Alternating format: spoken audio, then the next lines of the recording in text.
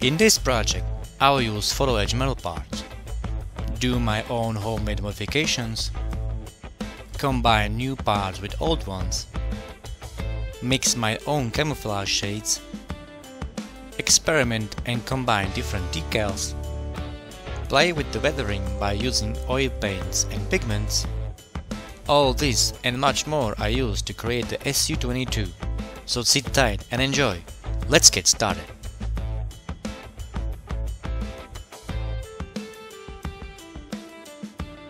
Hello friends, welcome to my channel. Thank you for voting for my next project.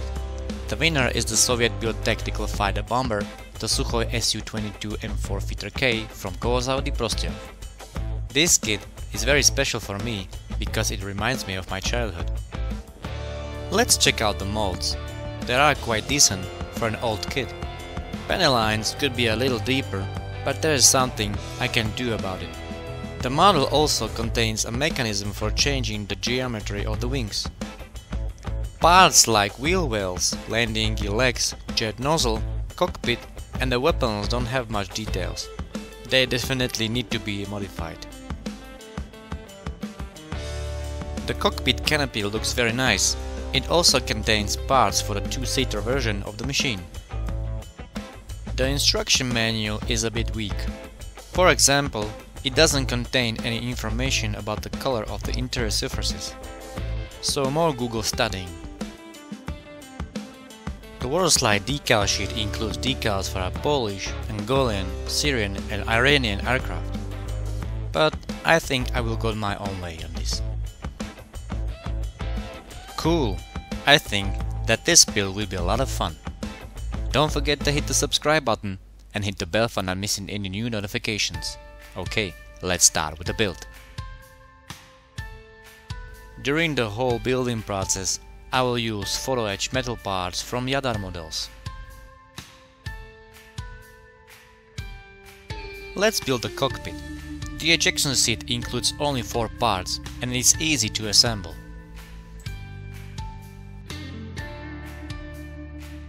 The cockpit tab has a big ugly molding hole. It needs to be filled up with putty.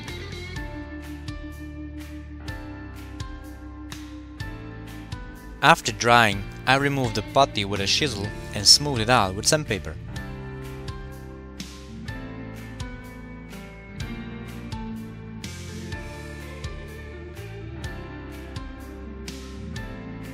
Before application, I clean and degrease the PE parts with clear alcohol.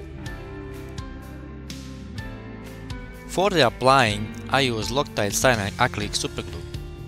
The other model metal parts are great. They are easy to work with. The most work is on the ejection seat. I have to glue like 18 metal parts to it.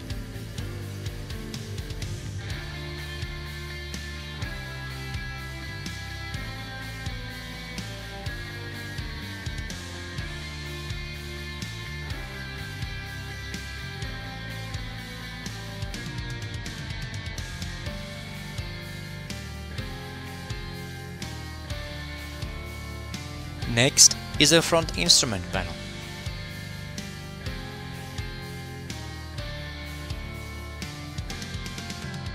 Unfortunately, the metal instrument panel is much bigger than the original plastic one. I have to modify the cockpit tab a little bit. I have to cut out some plastic.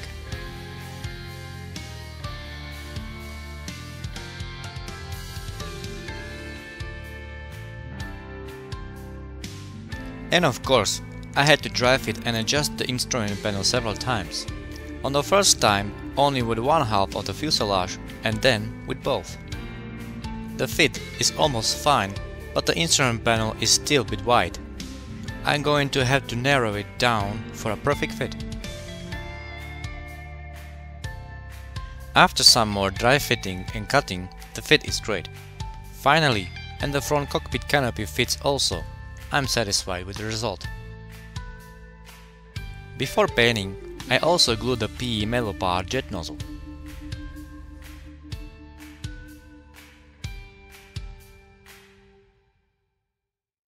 The cockpit is ready for painting. Now I unite the surface with Mr. Surfacer 1000. For the cockpit parts I chose the Mr. Color 334 battery grey color, and for the ejection seat, C2 black.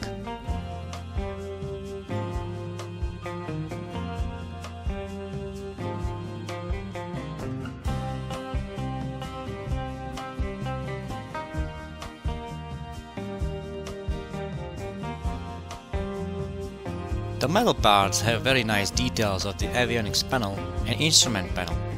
I decided to paint them by hand, and of course the throttle lever is made out of thick plastic stick.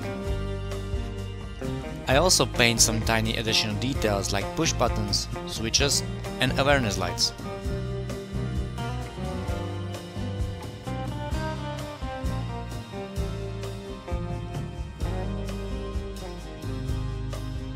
On the ejection seat I paint the seat belts, metal buckles and other small details.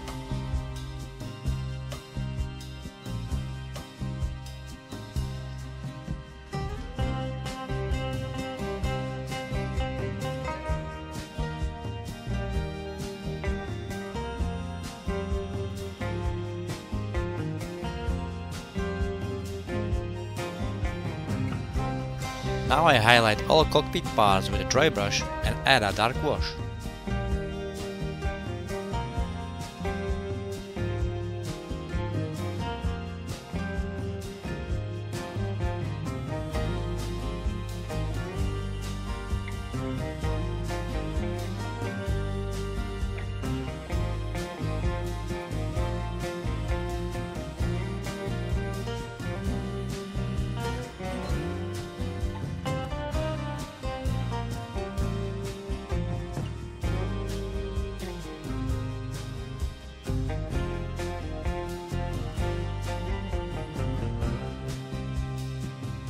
The wash can be easily removed with an emerald odorless thinner.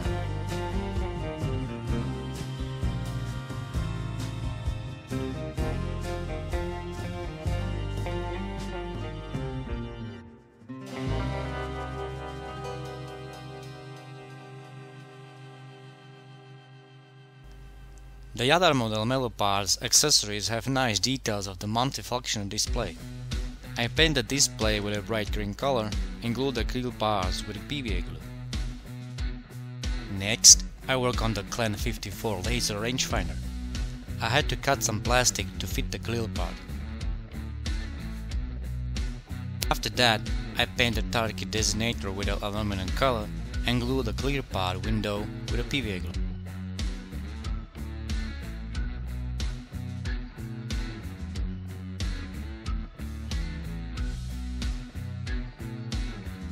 Before gluing the fuselage together, I glue the cockpit, jet nozzle and the Clan 54 laser rangefinder. As for the cockpit, I rather glue only the cockpit top first, and then I will gradually add parts like the instrument panel, and after gluing the fuselage, also the control stick and ejection seat.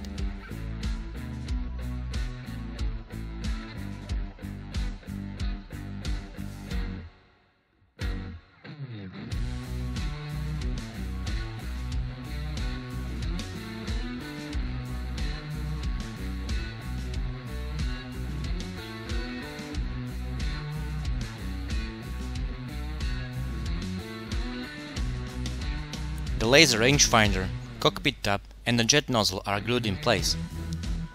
Two fuselage parts together.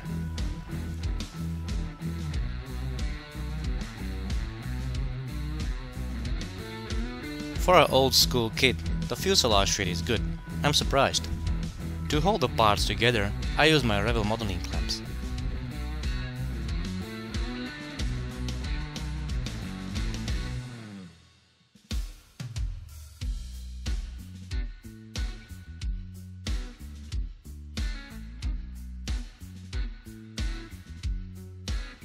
After gluing the fuselage together, I glue the control stick and the ejection seat into the cockpit.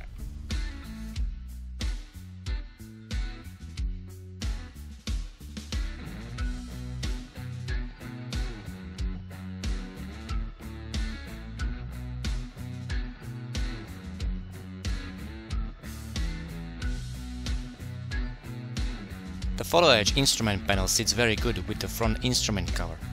I am happy that there is no gap between them. For a nicer look, I blend the feet with a black paint. Next, I work on the wings. The fit is good, but the gap is too wide for my taste. I will fill it up with putty. The fixed part of the wings have no pegs. I had to progress slowly. To achieve a good fit, I again helped myself with rival modeling clamps. I didn't add the mechanism for the wing sweep. The fixed wing fit is so tight that there is no use for it. All I have to do is change the wing sweep by hand. The wings hold their angle beautifully.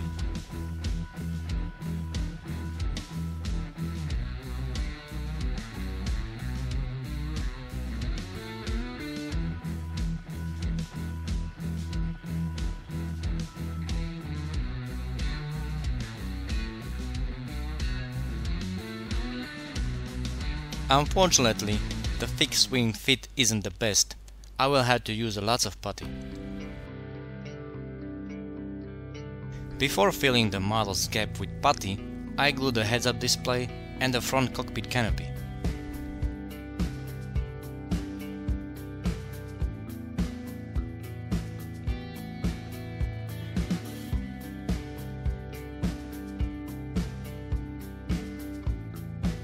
The model is ready for filling. For filling up the gaps, I use Mr. White putty from Mr. Hobby.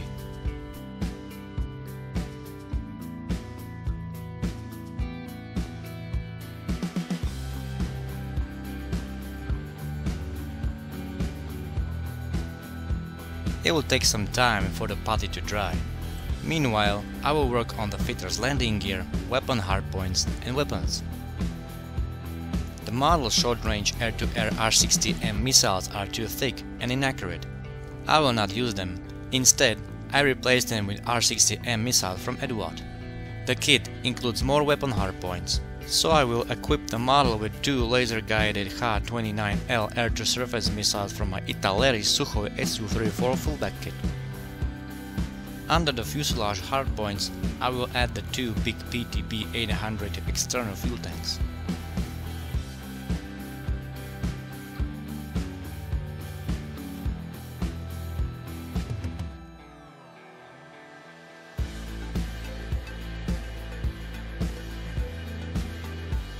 And I will also use the kit's B8M rocket launchers. The weapons have also some fit imperfections. I must fill these imperfections with putty. Now for the landing gear. They have visible molding lines. These lines must be removed.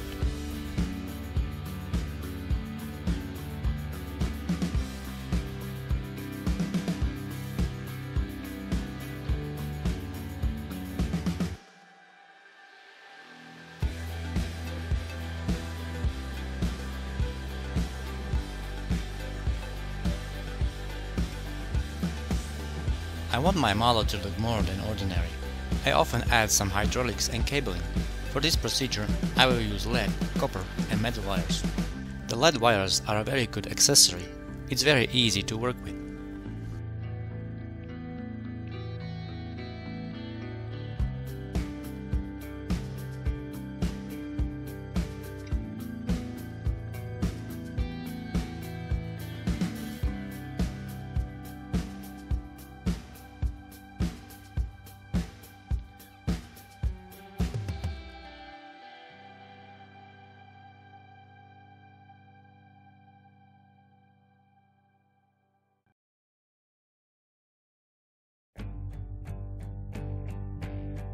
I also add some hydraulics and cabling for the wheel wells. For some lead wires, I had to drill some holes.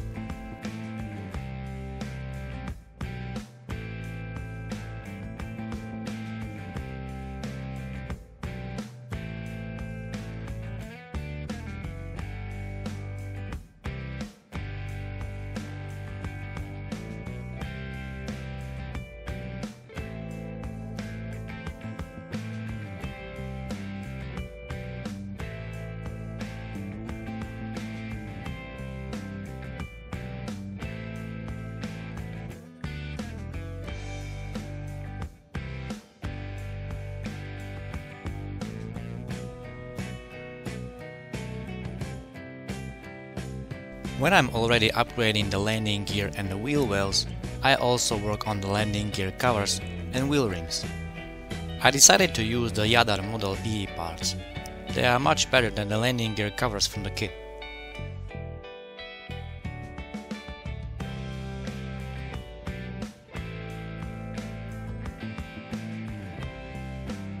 To fit the PE parts, I had to cut out some plastic from the wheel rims. After that, the applying was fast.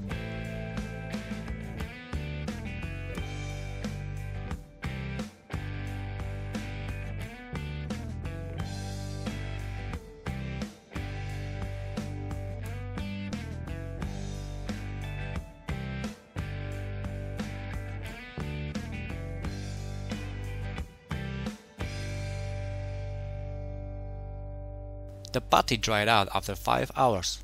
I sent down the excessive putty under water with a P600 and P1000 sandpaper.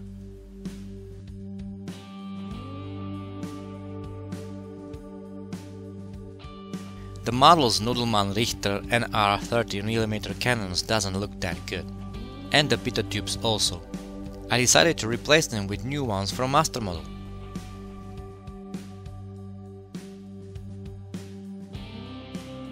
I gently cut out the excessive plastic with a sharp knife, sand it, and drill out new holes for the cannons.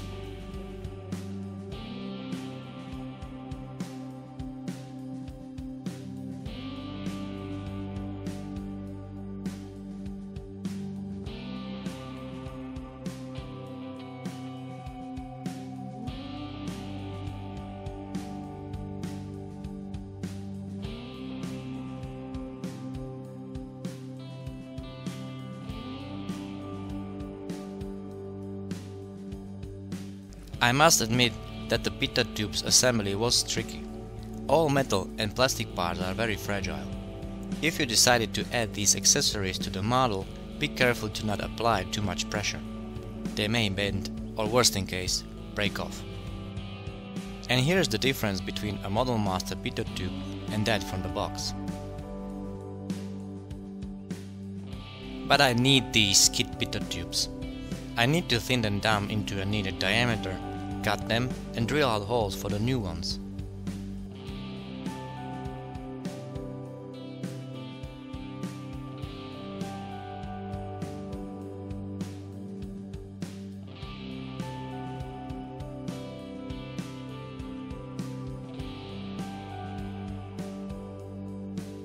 After it's done, I glue them to the fuselage.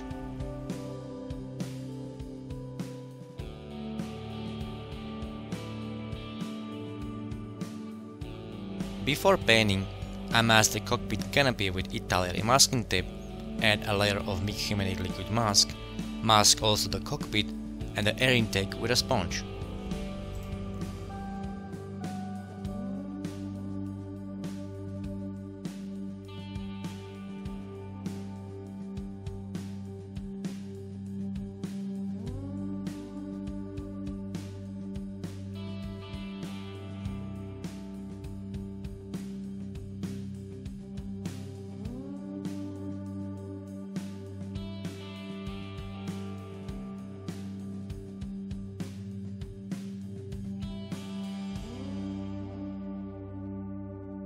For uniting the surface as a primer, I use Mr. Surfacer 1000. The first step of the camouflage painting is to apply a pre-shading. Mostly, I use a black paint for this step. I spray the paint in every panel line. To make the pre-shading stand out, I dilute the color of the camouflage and apply it in a ratio into 1:4 of leveling thinner and slowly in fine layers. I still have some black paint in my airbrush. To save a lot of time with other details like the wheels, I also paint them right away. Now for the metallic parts. The engine cover on the belly of the aircraft, mechanism of the wings, chaff and flare dispensers are painted with aluminum and a mix of metallic and grey color.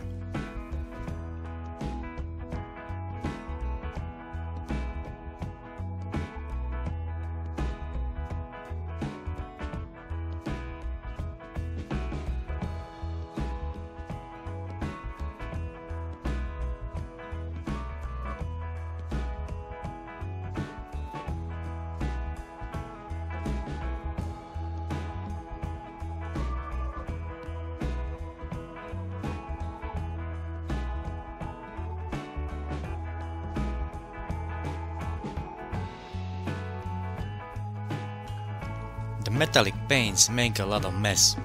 For a better work with the metallic surface, I rather overspray it with a glossy varnish coat.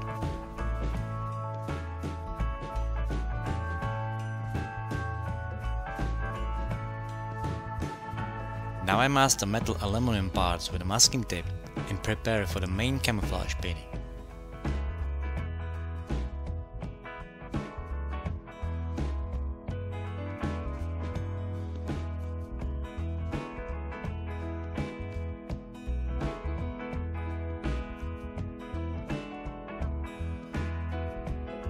I am Slovak, so I always wanted to have a Slovak Air Force Su-22 in my stash. It really brings back memories. As a child, I often saw these machines fly low over us. Of course, other machines like MiGs also flew, but it was always an experience to see this roaring monster with my own eyes. I decided to paint the machine yellow 2702 of the 33rd Fighter Bomber Wing placed in Malacky Kuchyňa Air Base from the late 90s. I don't have the correct paints for this camouflage. I must mix my own shades from paints in my stash. Luckily, they are quite alike. A great bonus! As a template, I will use my 1:72 scale Su-22 UN3K from Models with Paintings manual. So the color shade will be much easier to mix. Before separation of Czechoslovakia, all Su-22 machines have very similar, if not the same color shades. After the separation, a small part of 18 single-seaters and 3 two-seater machines were delivered to Slovakia. Later, some machines had slightly different color of light green and light brown, but that's not the story. The dark green color is a mix of 60% of Gunze Sangyo Mr. Color 136 Russian green, 30% of C55 khaki, and 10% of C303 green.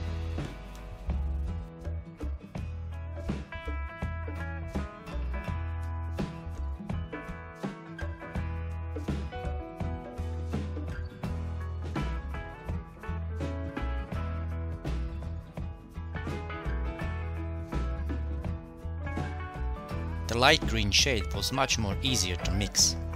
It's a mix of 70% of Mr. Color C303 green and 30% of C113 yellow.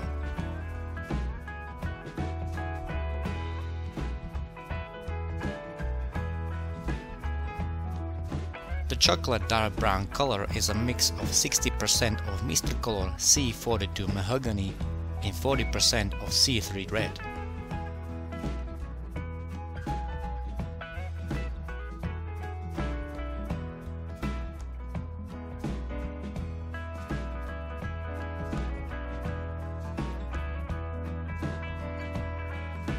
The light sandy brown color was much more difficult. It's a mix of 70% of Mr. Color C43 wood brown, 20% of C1 white and 10% of C3 red.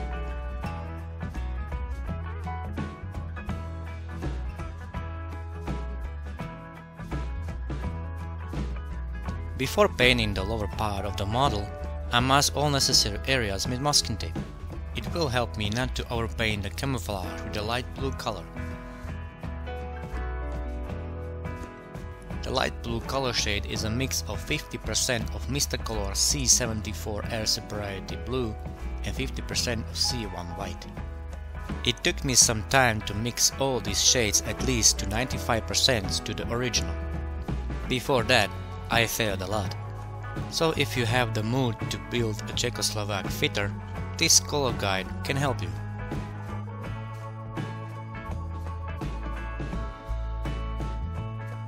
There is much more masking to do.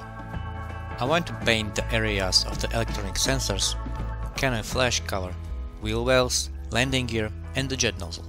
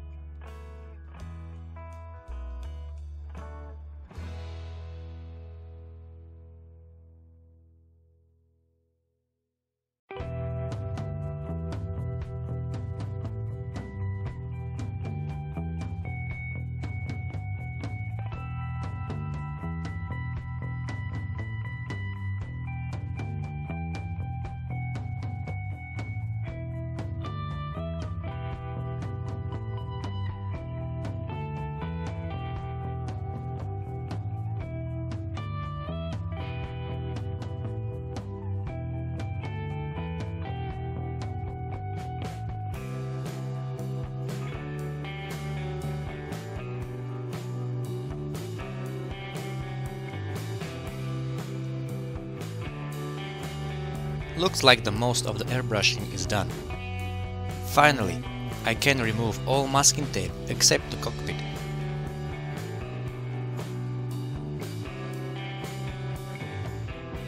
Before sealing the model with a varnish coat, I paint all details with a paintbrush.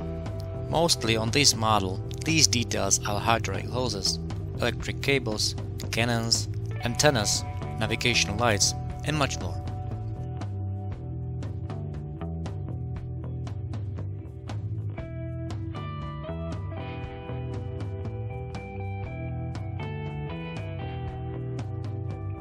After it's done, I seal the model's paint job with a glossy Misticolor GX100 Super Clear 3 varnish. For this model, I will use the Slovak Air Force decal sheet from Air Design and technical stances from Print Scale.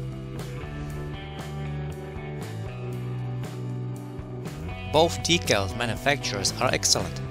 Their decals are very strong, do not tear or fall apart. With a wet paintbrush, I apply some water on the area of the decal placement. I carefully apply the decal on the surface using tweezers and my finger. Of course, you can use a wet cotton swab instead. Next, I carefully press the decal to the surface and remove all water and air bubbles from the decal using a wet cotton swab.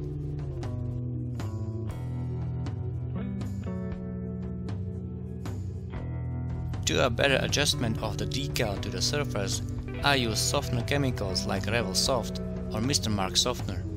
The Revel softener is less aggressive, so I will use that.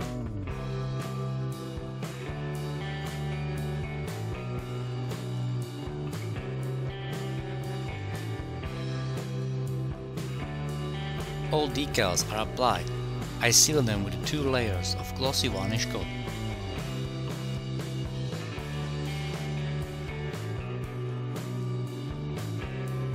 Now for the weathering. The first step is the black wash application. With this step, I highlight all panels.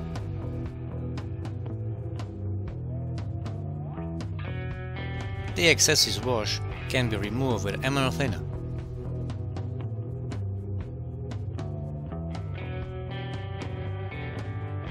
For the second step, I must apply a matte coat. I will use oil paints and pigments.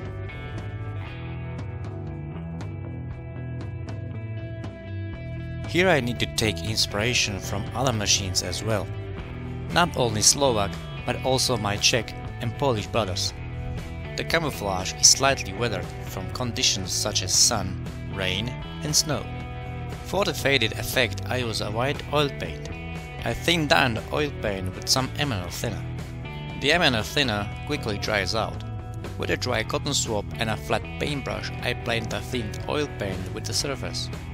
It's very time-expensive work, but it's worth it.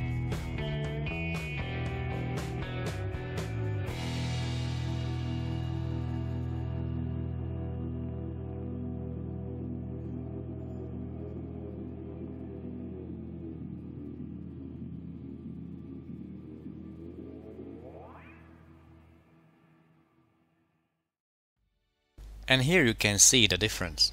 The left side of the model is weathered and the right side is not. But don't worry, I'm not finished yet.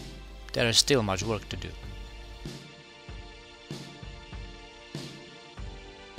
Now I create hydraulic oil leaks, fuel leaks and dirt using burnt umber and lamp-black oil paints. First, I apply a small amount of paint on a thin paintbrush. And then I carefully and smoothly blend the oil paint with a flat fine hairbrush. At the end, I repair some areas with a dry cotton swab.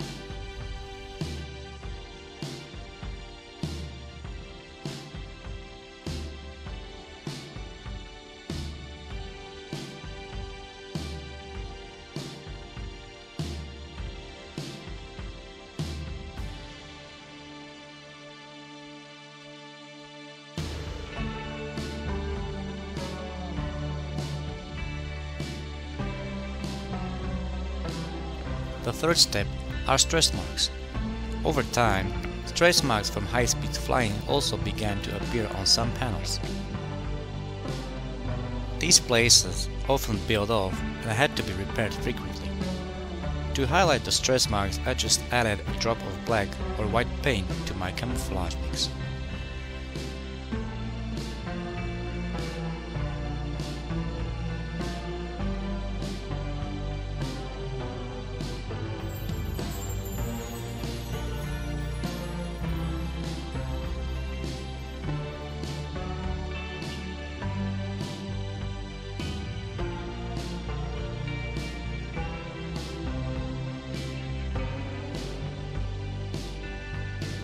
The fourth step of the weathering is pigmentation. For this model, I will use European Earth and black pigments from AK. With the European Earth pigment, I imitate the aircraft's dirty underbelly, wheels, landing gear shaft covers, and the external PTB 800 fuel tanks.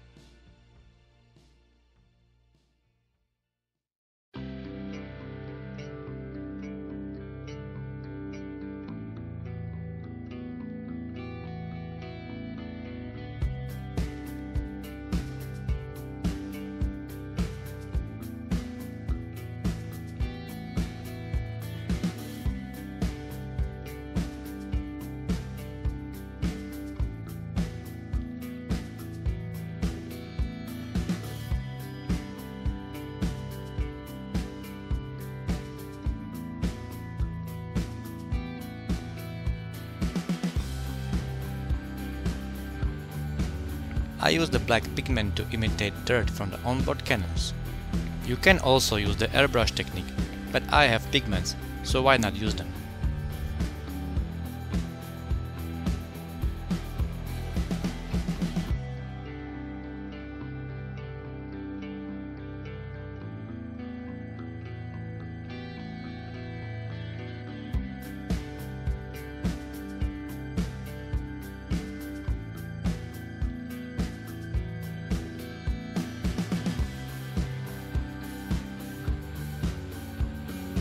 And the last step of the weathering is sponge chipping.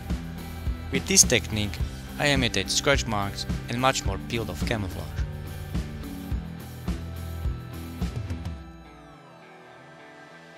With completing the sponge chipping procedure, I seal the weathering with a layer of Mr. Color GX114 Super Smooth matte varnish.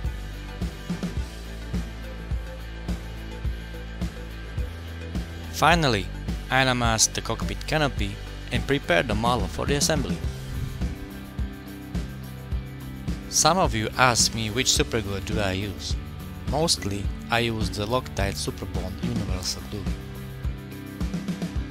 The assembly was a little bit tricky. The external hardpoints and the weapons fit wasn't the best. I had to cut some plastic. After that, it was fine.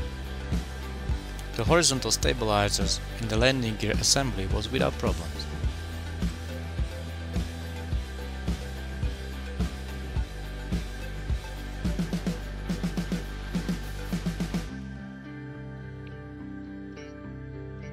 Next, I glued the S-8M rocket launchers, the short-range R-60M infrared air-to-air missiles, laser-guided H-29L air-to-ground missiles, and fuel tanks.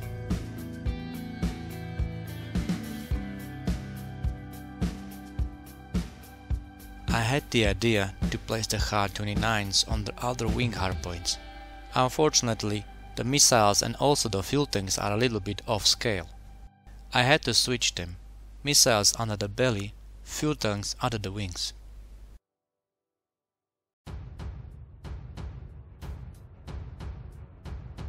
I also added small adjustments to the cockpit canopy. The adjustments are cockpit mirrors and locks. Just a little bit of paint was needed. At the very end of the assembly, I glued the cockpit canopy, glue more tiny antennas, and the pitot tips.